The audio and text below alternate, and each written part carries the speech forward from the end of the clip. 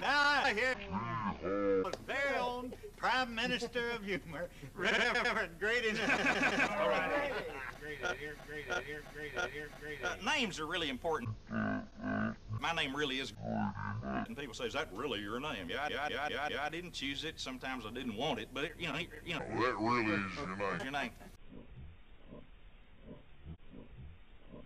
And there's some Biblical names. people get all kinds of interesting names. You got Moses, so and so, Snow and so and so, and names that come out of the Bible.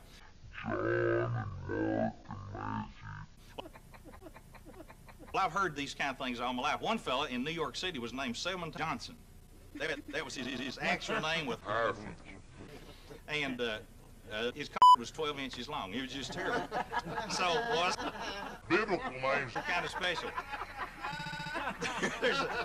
Oh, hush. Let me tell this story.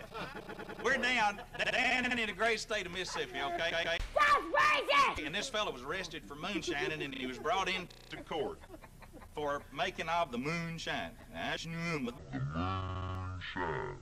Man, and his name was Elijah Johnson. And they brought him before the judge, and it's kind of like old Archie up here when he's the justice of the peace. He whams the gavel in there and says, "What's your name?" He said, my name is Elijah Johnson."